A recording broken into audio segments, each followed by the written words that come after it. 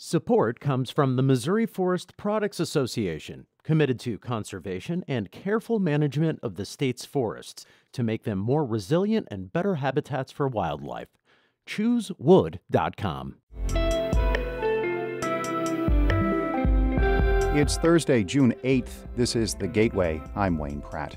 For the 23rd year in a row, Missouri police are pulling over, ticketing, and arresting black motorists at a disproportionately high rate. But what I would want to know is why things haven't changed over time, and I don't think that we have a good answer to that. Coming up, St. Louis Public Radio's Jonathan Ahl will have a conversation with a criminology and criminal justice professor about the report. Governor Mike Parson has signed two bills restricting gender-affirming health care access and sports participation for transgender Missourians. St. Louis Public Radio's Sarah Kellogg reports. Before the Missouri legislature passed two Senate bills restricting sports participation and gender-affirming care access for transgender Missourians, Parson threatened to call a special session over the same issue if those bills did not pass. One of the bills stops transgender minors under 18 from accessing some forms of gender-affirming care like puberty blockers. The other bars transgender athletes from participating on school sports teams that align with their gender identity. However, both bills either partly or entirely expire after 4 years. That addition was part of compromise language added to stop a Senate Democratic filibuster. Senator Greg a Kansas City Democrat who is the only openly gay member of the Senate, said, quote, "When these bills expire in 4 years, I plan on being there to make sure they never come back." In Jefferson City, I'm Sarah Kellogg, St. Louis Public Radio. Illinois Governor J.B. Pritzker has signed a budget he calls balanced and compassionate. Alex Degman reports. Pritzker capped off a week-long statewide budget tour at Chicago's Christopher House to sign the $50.4 billion spending plan that takes effect July 1st. It sends more money to early childhood and K-12 education plus MAP grants, which will make it easier for more students to attend college. Pritzker says this budget reflects the state's priorities. We've eliminated our overdue bills. We've paid down $10.5 billion in debt, including pension debt. Our once empty rainy day fund is now rising to $2 billion. The budget passed with no Republican support. They say it's full of gimmicks and doesn't address, for example, the true cost of a program providing health care to undocumented immigrants. I'm Alex Degman. Metro Transit is making another round of route changes to help reduce unplanned bus cancellations because of driver shortages. The adjustments take effect Monday. They include a reduction in services or temporary suspensions on 30 routes during low ridership times like weekday evenings and weekends. Metro says that will allow resources to be used on higher demand bus lines. Other revisions are designed to make sure more buses run on time. The transit agency has made several changes in the last couple of years to address driver and mechanic shortages. Grants for businesses and nonprofits in North St. Louis were among the initial commitments from the $500 million of pandemic relief funding for the city. But the $37 million promised has been slow to flow to those entities. A new bill before the Board of Aldermen would amend older legislation, making it easier to apply for the grants. Shamim Clark-Hubbard sponsored the legislation. There are people that have applications in. There are businesses that have been waiting and counting on the opportunity to be able to get this money to build or revitalize their business that they have hung on to, not to mention that was during the pandemic. Clark-Hubbard says the bill eliminates key barriers, including the requirement that a specific project have upfront financing and a letter of support from the alderman whose ward it's located in. A St. Louis Board of Aldermen committee has endorsed the city's first water rate hike in more than a decade. Utilities committee members have voted to send the measure to the full chamber. It boosts rates by about 20% or $5 a month starting July 1st. A second increase of 20% would kick in on January 1st. The average customer will end up paying $120 more for water. Future increases would be based on inflation starting in 2026. The city's water department says the hike is needed to pay for basic operating expenses. O'Fallon, Illinois High School has a new award. The program recently received the Sudler Flag of Honor.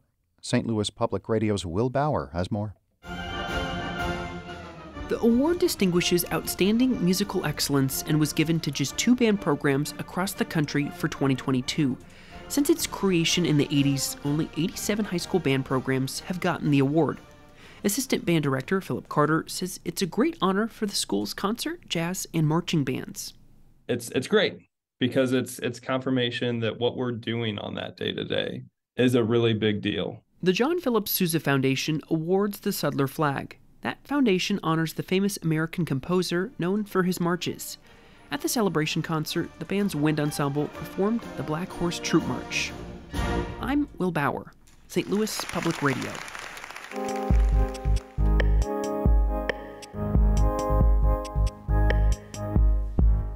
The latest report on traffic stops in Missouri shows black motorists were disproportionately stopped by police. After they were pulled over, they were more likely to get a ticket or arrested than white drivers. It's the 23rd consecutive year the data have shown this to be the case.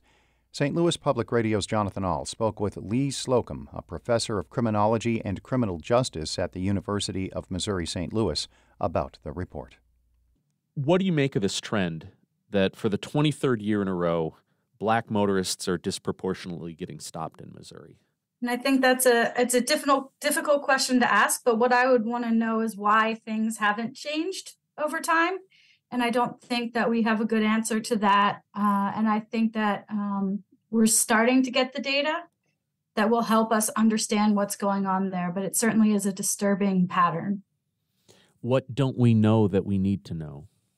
I think one of the things we need to know is how these processes are operating in different agencies and in different places. In some places, the disproportionate stop may be due to how things are measured. Other places, it may be due to bias. And in other places, it may be due to things like differential enforcement patterns and policies and practices. So I think to understand what is going on and why we haven't solved this issue, I think requires more data and digging into specific individual level data for each agency and understanding what is going on there. Are you getting at that the overall numbers don't tell us all that much, and it's really more what is Department A doing and what is Department B doing? It's not that the overall numbers don't tell us anything, but I think they make it hard to understand what the solution is. And that solution might look different in different agencies. Do you have any ideas of what you think needs to change? Well, what I think needs to change is I think, first of all, each agency needs to take a look at their own data, understand what is happening in there. For example, do they see individual officers who are stopping Black individuals at a higher rate than other officers? Or is this how they're deploying their officers? And then I think the next thing they need to consider is whether these practices are having the goal they want, which I assume is to keep communities safer.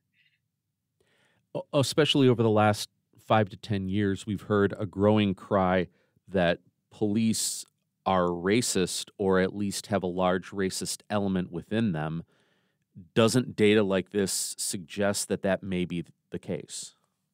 It certainly fits that pattern, yes. But again, I guess I want to stop the narrative if things aren't changing, right? So places like St. Louis County, St. Louis City, they are making changes to address a lot of these issues. So there are good things going on, things like jail reform, police reform, even some legislative reform is going on. So I think there are good things that are happening. Do we have any hope for substantial change? Yes, there is hope. There are people working on reform. There are people dedicated to reform. A lot of that is going on in the St. Louis region. There's been a level of distrust that has kind of built up over many years. It's going to take a long time to change that. But there are specific policies and practices that are being implemented that can help to alleviate some of the issues in the region and at the state level. UMSL Criminology and Criminal Justice Professor Lee Slocum, thank you very much. Okay.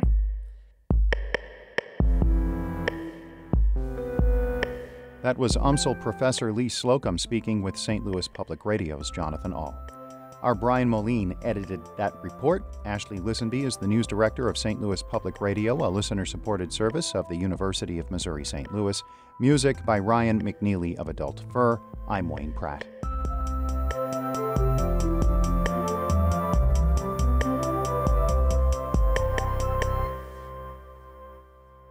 Support comes from the Missouri Forest Products Association, providing more than 41,000 jobs in the production of wood pallets, railroad ties, white oak barrels, hardwood floors, and more. Details at choosewood.com.